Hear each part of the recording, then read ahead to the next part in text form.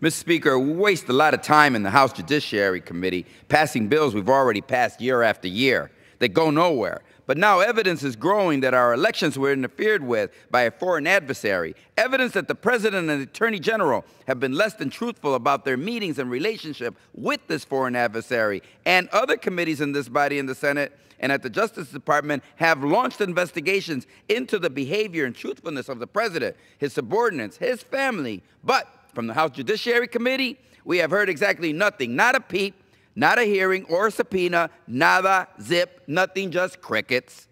When I joined the Judiciary Committee, I remember hearing something about how the committee has jurisdiction over the enforcement of laws, the courts, the conduct of the executive branch, especially when it comes to law enforcement agencies like the FBI, Justice Department, activities that may or may not be criminal. And guess what? I was right.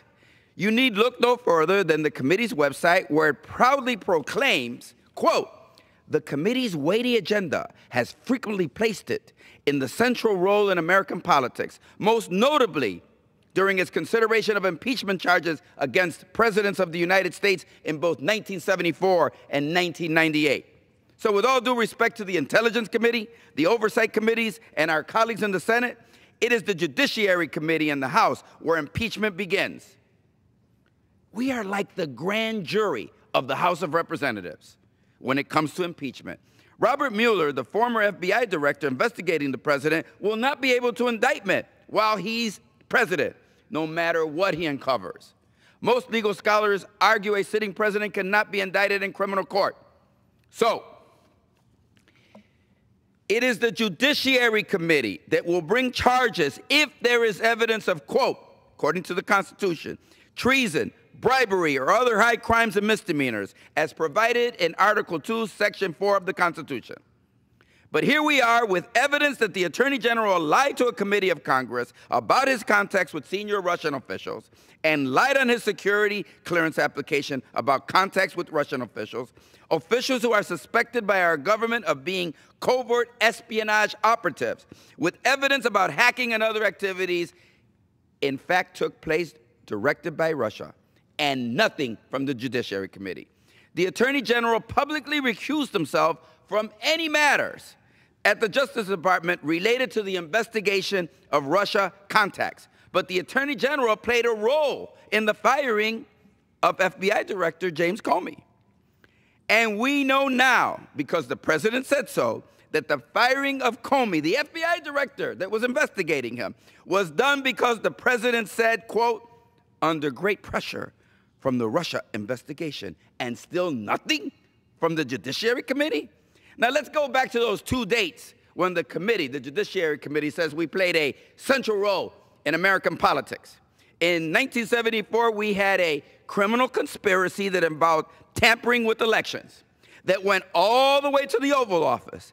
It involved firing senior Justice Department officials who were part of the investigation. They asked the intelligence community to discredit those investigations in 1974. And there were secretly recorded conversations. Sound familiar? President Nixon soon resigned because he knew what was coming.